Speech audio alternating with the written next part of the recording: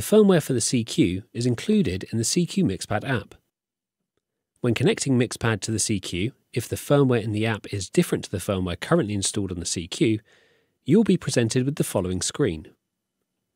Press the Update button on the app, then confirm the update on the unit, either on the touchscreen of the 12T or 18T, or by pressing the Reset button on the 20B.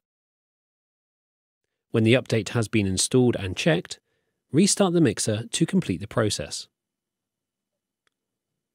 To check which version of firmware is running, go to Home, System, Info, and you'll see it listed just here.